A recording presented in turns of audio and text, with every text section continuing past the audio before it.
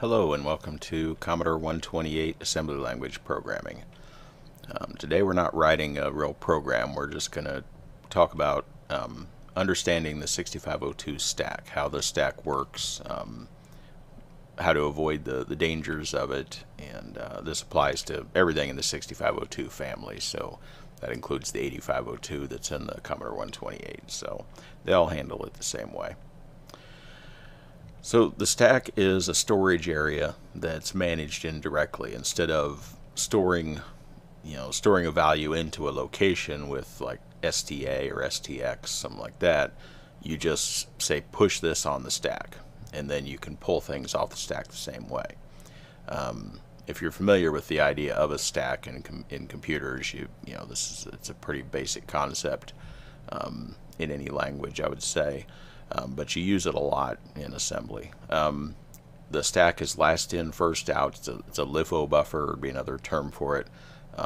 Last in, first out, meaning it's like a stack of plates. You put away plates, you put them in a stack, then the next one you get off the stack later is going to be the one that's on top, the last one you put in. So if you push numbers on the stack 1, 2, 3, 4, 5, when you start pulling them off, you're going to get 5, 4, 3, 2, 1. They're going to come back in the reverse order. So last in, the last one in is the first one out. The stack pointer is an 8-bit register in the CPU, which keeps track of the top of the stack for you, so that you don't have to do it. It's an 8-bit register, so it's the low byte basically of the address of the current address of the top of the stack, and we'll see more specifically what that means when we get into examples here. But normally in normal programming, you don't think about where the top of the stack is. The stack pointer takes care of that for you. You can't change the value of the stack pointer directly like you can the X and Y registers, the other registers. To change it, you have to transfer it to the X register, change it there, and transfer it back. And you have the TXS and TSX operations for doing that if you need to do that. And we'll see an example of that here in a bit. The stack page is normally page 1. It can be moved on the Commodore 128, but regardless of where it physically is in memory, it always works the same way. It's always one page long, and the stack pointer is pointing to the low byte of its address, whatever page of memory it happens to be in.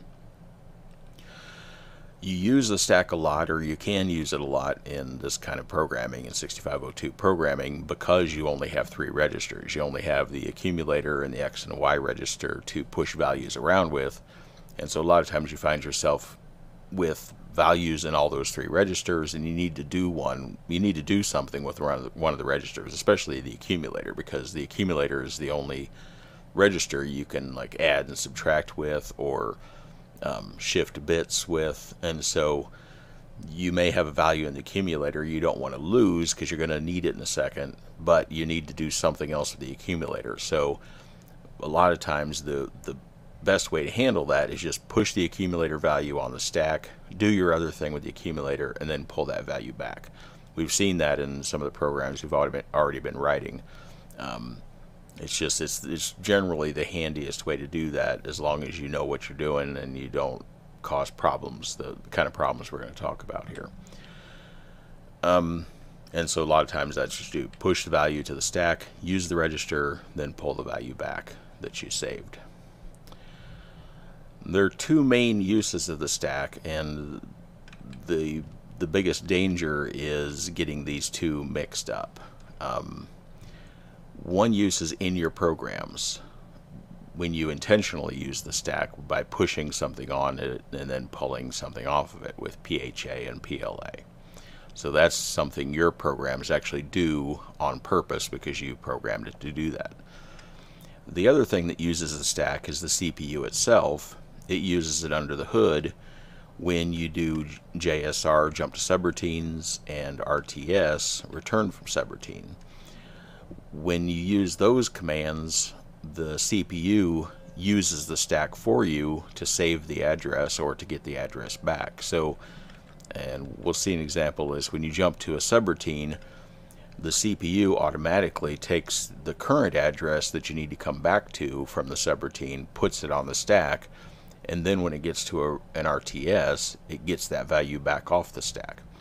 So your program with PHA and PLA can be pushing things on and off the stack, and the CPU is also pushing things on and off the stack when it hits JSR and RTS operations. So if you get those overlapped, like if your program has a JSR and then it runs into a PHA and then it hits an RTS, you probably crash, because when the CPU does this stuff, it doesn't know or care whether you've changed the stack in between the JSR and RTS. The JSR just pushes an address on the stack, and then when it gets to the RTS, it happily pulls back the thing on top of the stack, assuming that's the address that it needs to come back to. If you've changed the stack by pushing something else off onto it or pulling something off of it, then it's not going to get what it's expecting to get, and it's going to jump off into some other area of memory and probably crash. So it's important you don't. It's important you keep things matched up, that if you push something on the stack, you get it back off the stack before the CPU does a jump to subroutine or a return from subroutine that is going to also use the stack. You just have to make sure that things kind of you kind of use them in pairs. Every push needs to have a pull, so that you leave the stack alone for the CPU when it's also using it. And you can't, I mentioned this before, but you can't or don't normally change the value of it directly. You have to get it into X, change it there, and then put it back with X, the stack pointer itself. Normally you just let it do its job by using PHA and PLA, and you don't care where the values are going on the stack. You just let it do that, and push them and pull them, and just assume that it's working. So let's do a little demo here.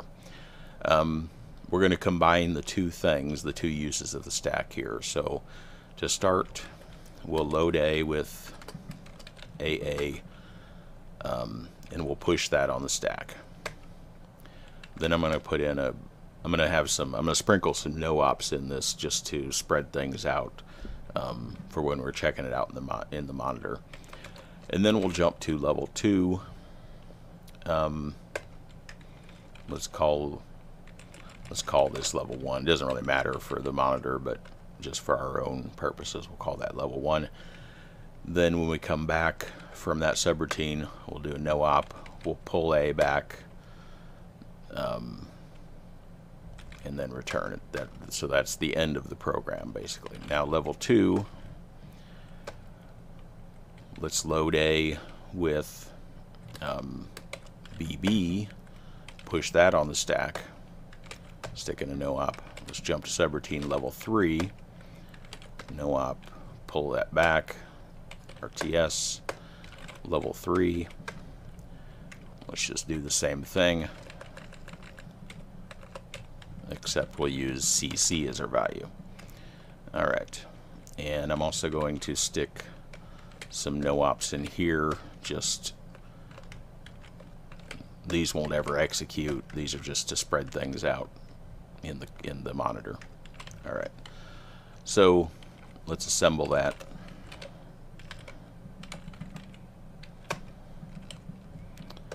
And I don't know. Yeah. Alright, so if we look at our code now, we're going from 1300 to 1321. Okay. So here's our code in the monitor without the labels. Well, let's just look through it first of all. Here's level 1. So we're going to load the accumulator with AA. We're going to push that on the stack. Then we're going to just do a no-op. Then we'll jump off to 13.0C, which is level 2, come back, pull the accumulator back, and return at the end of the program there. Okay, here's level 2. And so this time we load A with BB, push that on the stack, jump off to level 3, come back, pull A back off the stack. Okay, and then here's level 3. So they're all basically the same thing, except we have AA, BB, and CC. We also have these jump to subroutines, which, oh, we can't jump to level 3 here because we're already at level 3. That wouldn't make any sense, would it? I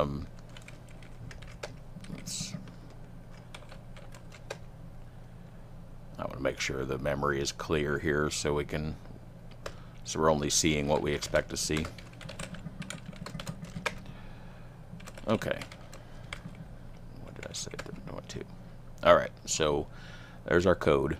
Level 1, level 2, and level 3.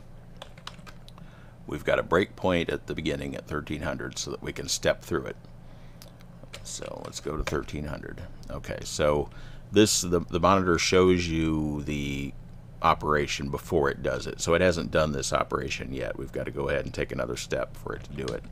So we're going to load A with AA, and we're going to push A on the stack. So before we push A on the stack, let's see what we've got on the stack. Here's the stack from 100 to 1FF. Now, the top, one thing that's a little confusing as far as just trying to visualize this is the top of the stack is at the bottom. Okay, the stack fills in bottom up. So really this is what we think of as the top of the stack down here, starting at FF. If we look at the registers, it'll show us the stack pointer is currently pointing to F3, which is right here. So some things have already been pushed on the stack by the operating system, just with BASIC starting up and the screen editor. The monitor may have put this here, I don't know. But so all this stuff has already been pushed on the stack. And right now the stack pointer is pointing to F3, which is right here. Now some of this stuff up here at the very bottom of the stack, which again, everything's backwards, but this is the Commodore uses the very bottom of the stack for some other stuff just because it assumes you're never going to actually fill up the stack. You could, but it uses some of that extra space for other things. So we're not going to worry about that. None of these values matter except the ones below the stack pointer for our purposes. Okay. And I'm probably going to get above and below mixed up just because the way it prints it on the screen is kind of backwards from the way you think about it. This is really this is the top value. Well, no, sorry, that's not really right. It starts filling here, but right now all these values are on the stack, and this right here is the top value of the stack. The stack pointer is pointing here, which is the next open location. So if you push something on, that's where it's going to go. But all these values are the stack values with the 0, 0 on the top. So if I pulled a value, that would be the one I'd get right there. And it goes on down to the bottom of the stack. Alright, so hopefully I didn't just make that even more confusing by throwing around the words top and bottom in the wrong place. But so now we're going to push A on the stack. So let's see what happens to our stack and the pointer after we do that. So we've pushed it on the stack, so now we're looking at the no-op.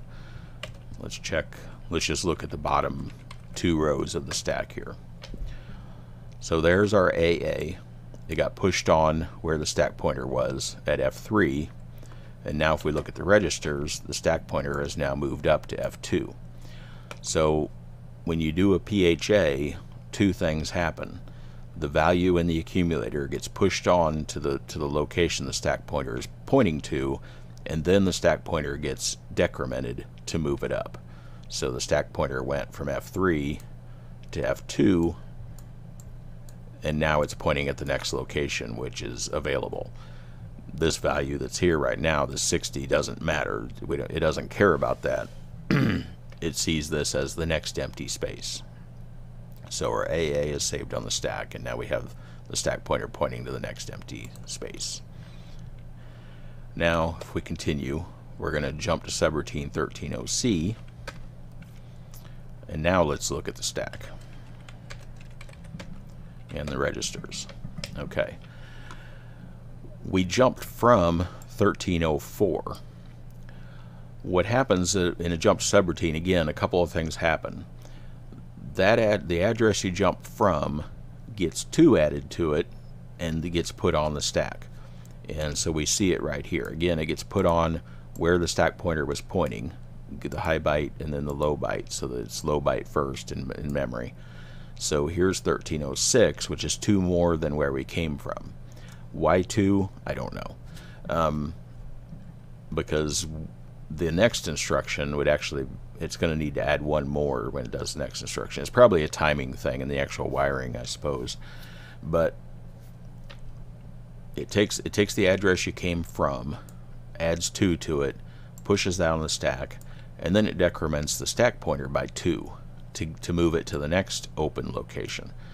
So now the stack pointer is F0. It went from F2 to F0. And again, that all happens automatically. It's just done by the CPU because it hit a JSR, jump to subroutine. So now what we've got on the stack, at least from the point our program started running, was first we pushed on AA, and then the CPU pushed on 1306 for us because we did jump to subroutine. So now we're at level 2 in our code as far as, you know, as far as this is concerned. We're right here now, loading A with BB, and now we're going to push that on the stack. So let's go ahead and do that. So we've loaded A with BB, pushed it on the stack. Let's check it. Okay, and the registers. So there's our original AA. There's the address that got pushed on, and now there's our BB, and now the stack pointer is pointing to EF, which is the next location. Okay, let's continue. Now we jump to 1318, and let's check that out.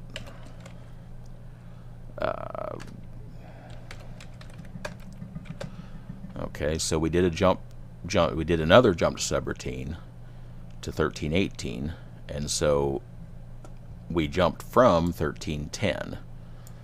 That's where the jump to subroutine is 1310, and so it adds 2 to that, gets 1312, pushes that on the stack, low byte, you know, well, it pushes the high byte first, so the low byte will come out first. So there's our 1312, and now the stack pointer is pointing to ED, which is the next location. Continuing on, we load A with CC and then push that on the stack. Check it again. Now the CC has been pushed in where the stack pointer was pointing at ED, and now the stack pointer got decremented again to point to EC, the next location. Okay, so now we're all the way down to here. Okay, so we're 3 levels deep now in our jumping. So let's continue. We've got a couple of no-ops. Now we're going to start pulling back off the stack. So we just pulled A back off the stack. Let's see what that looks like. Okay. Now, I guess I could have put something in between the push and the pull there just so that we could see the effect. But what happens then when you pull, it acts in reverse. First it decrements the stack pointers, or first it increments the stack pointer, I should say. So the stack pointer was EC.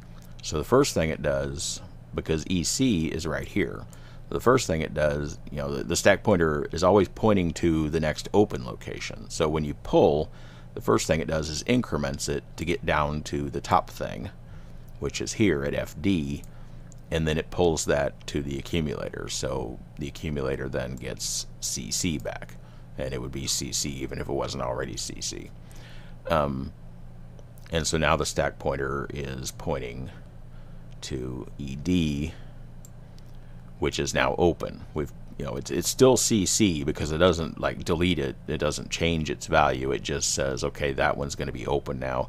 The stack pointer is pointing there now. We've pulled that value. Okay, let's continue on. Okay, so then we return. So we hit the RTS right here. So now let's see what happens.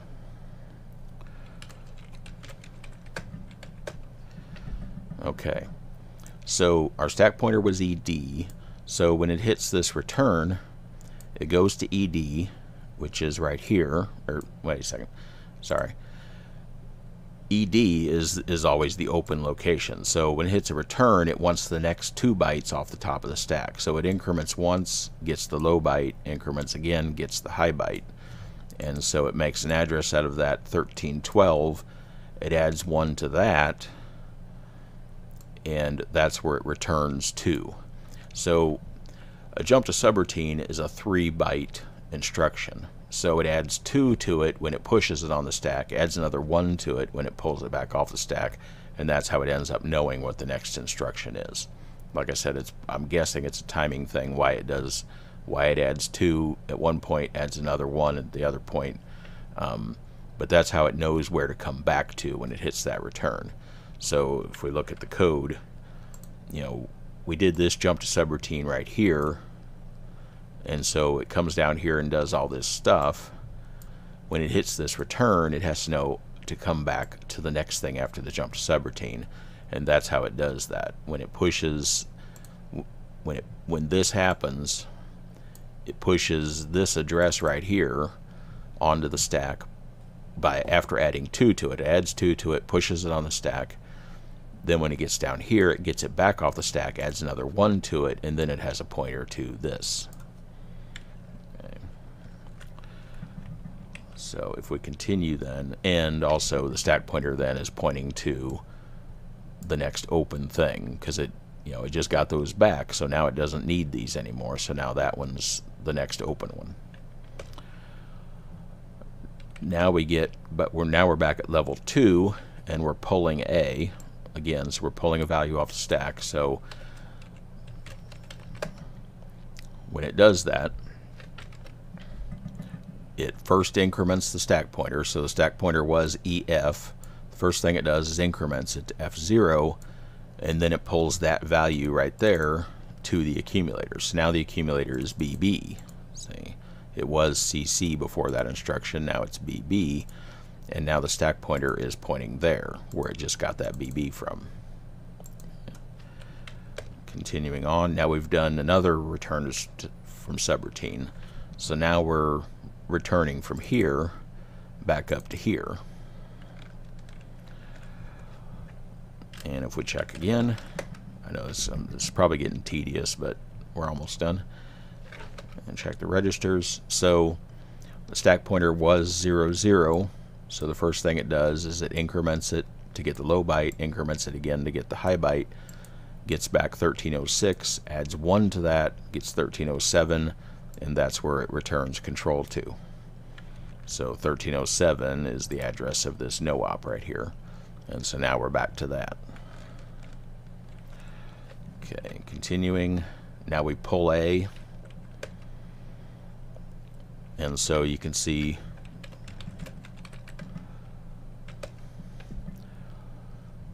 again the stack pointer was F2, which is right here.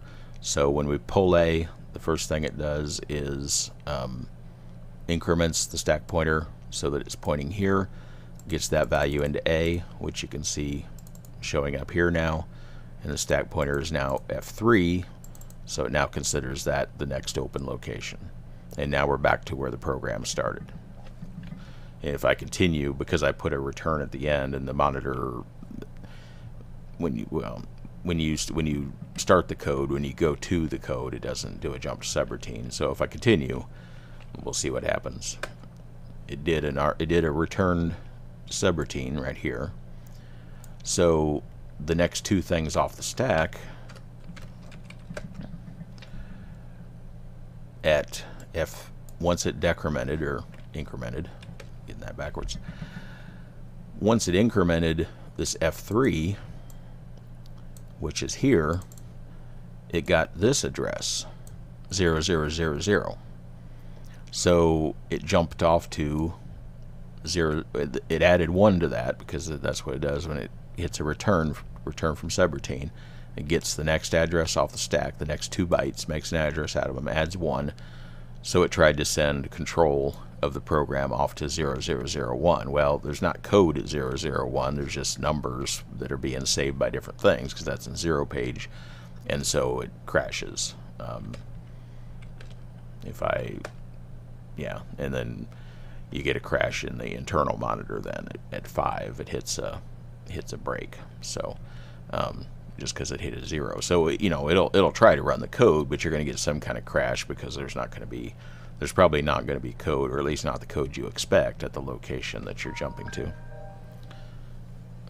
Excuse me a second. Okay. Sorry, I had to take a phone call there. We'll see if I cut this out later or just leave it.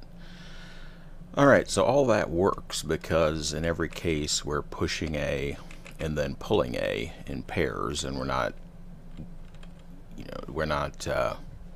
overlapping between that and jumps and when they come back. So like here, we pushed A and then we jumped away, come back, and then pull A. So you always have to kind of have these things bracketed so that they work correctly. Otherwise you get like we had at the end there when it finally got to the end and ran out of addresses on the stack and jumped off to the wrong place. So then the next question is, what if you actually want to manipulate the stack pointer? What if you need to manipulate it directly? For instance, let's say here in level 3, let's say we get to a point where we want to jump to subroutine endgame. Something like this is going to happen in our worm program, which is what made me think of doing this. We get to a point where there's a collision with the wall or with the worm itself, and we want to jump to an endgame routine. But the thing is, at that point we're 2 or 3 levels deep in subroutines. So all those subroutines are on the stack, and if we just start returning back to the beginning, we're going to run into code that we don't want running anymore. So let's say our endgame routine, we want it to just go all the way back here to level 1 and finish up with level 1. Okay. Well, to do that, we have to figure out what's been pushed on the stack and where do we need to move the stack pointer to make that happen. So if you start adding up and you say, okay, right here, so we want to come back to right here. Let's just put a label there called here. So when this jumps away, jumps to level 2, it saves the address that's 1 less than here on the stack. We saw how that happened before. It would take the address of this instruction, add 2 to it, which is 1 less than this, and stores it on the stack. So we know that's going to be on the stack. But then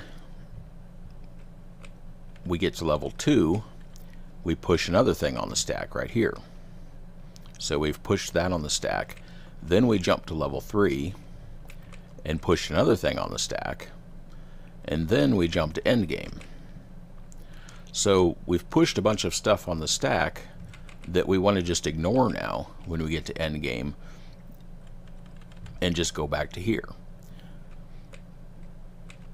So basically we want to tell the stack, okay, forget about that stuff on the top of it. So let's count up how many things get pushed on. Basically we want this to be the top of it. We want to treat it like the thing that got pushed on right here is now the top of the stack, even though there are other things that got added to it. So what got added was 1 byte here for that push, 2 bytes for this address, so that's 3, another byte for this push, that's 4, 2 more bytes for this jump, that's 6. Okay, but if we return here, that's gonna let's see. Yeah. So basically when it does this, it's going to push this on there.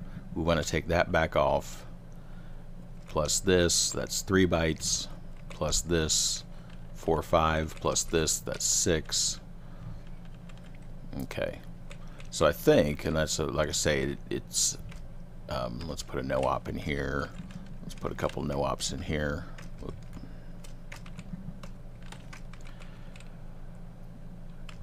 Just to spread things out again. So when we get here, we want it to first we need to get the stack pointer into X. Okay. Then to take, we'll just do this.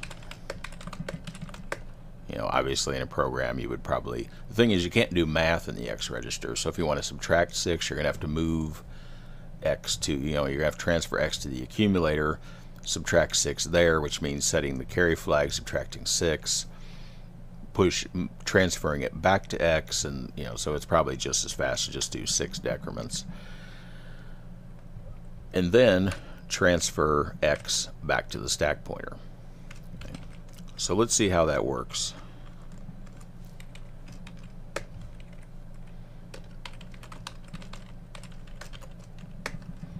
Alright, and let's reset.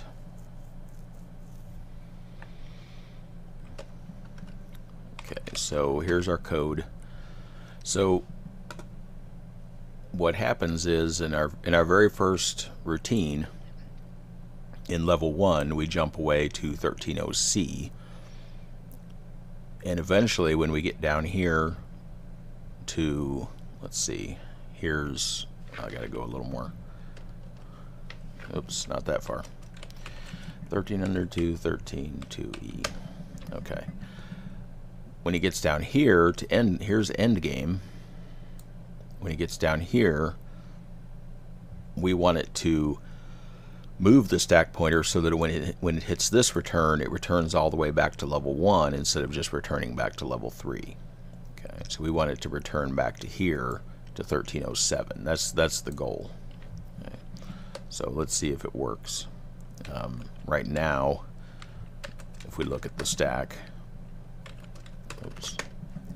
Right now the stack, whoops, what happened there? Okay, right now the stack pointer is at F3, which is here, so it's gonna pile up from there. Okay, I think we still have a break set. Okay, so let's start walking through it. Okay, this jumps off to level 2. And so when we come back, we want to come back to 13.07. Right now, that has put 13.06 on the stack. If we check the stack pointer is F0, so this is the next open space. That means these two are on top of the stack, so there's 13.06. So we want to be coming back to 13.07 when we hit our return and end game. So let's continue stepping through. There's our jump to subroutine level 3. And there's our jump to subroutine end game. Okay. So let's see where we are after that on the stack. Okay. Now the stack pointer is EA, which is here, which means the last thing it pushed on was 13.1E. So here's the address we want to return back to, +1, but there's a bunch of stuff that's been added since then, so which should be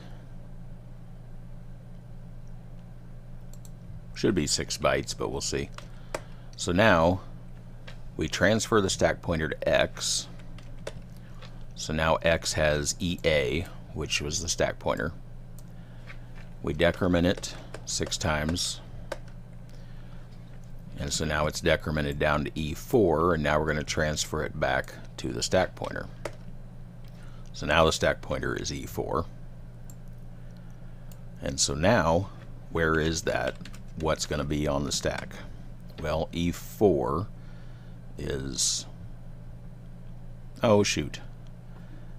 I made a mistake. I don't want to decrement, I want to increment. So like I said, it gets confusing sometimes because when you're looking at it on the screen, you're thinking about coming down. You're really going up in addresses. So we have to change this.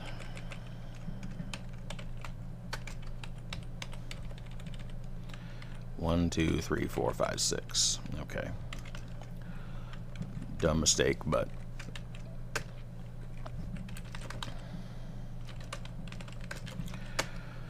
alright, let's try this again.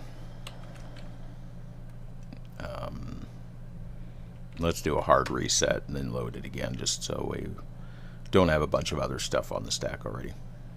Just have the minimum amount. Stuff that the, let's see, so the stack right now, yeah, stack pointer is at F3, which is right here, so there's just this minimal amount of stuff already on the stack from the operating system. So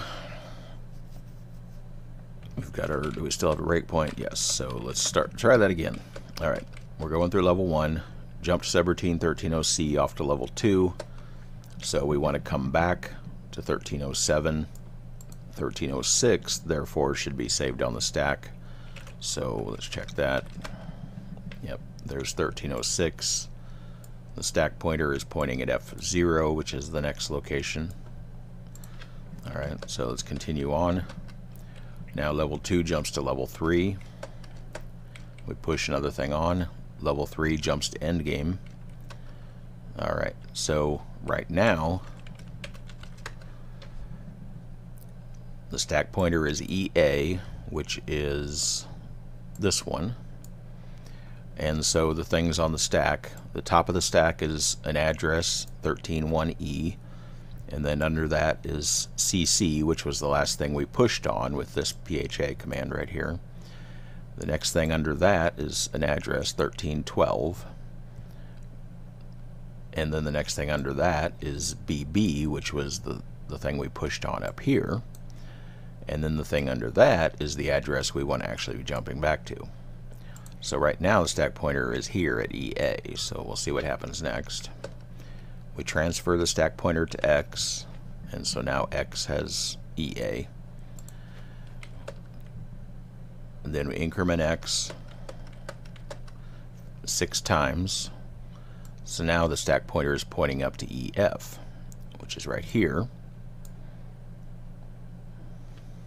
Or no, sorry, I'm looked at the wrong line. So now the stack pointer is pointing to F0, which is right here. So it's seeing this as the next open location, so therefore this is the top of the stack. This is the top value on the stack right now. So it transfers that X value back to the stack pointer.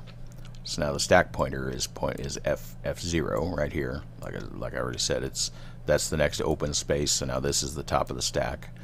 And so now this return then gets that value back, 13.06 off the top of the stack. It moves the stack pointer down to, or sorry, it moves it up to, it increments it by 2 to move it down the stack. So the stack pointer is here now, and it returns all the way back to 13.07.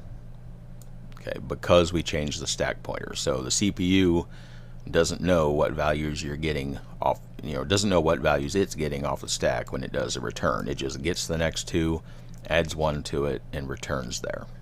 So, we call it a return, but that's because of this stuff that the CPU is doing under the hood.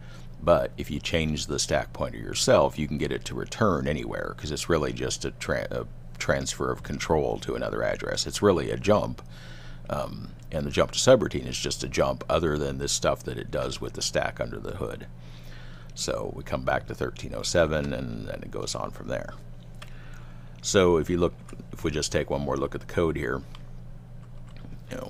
level 1 jump to level 2, level 2 jump to level 3, level 3 jump to endgame, but then endgame, because we didn't want to go back to level 3 and level 2, we were able to just change the stack pointer so that when endgame returns, it returned all the way back up to level 1.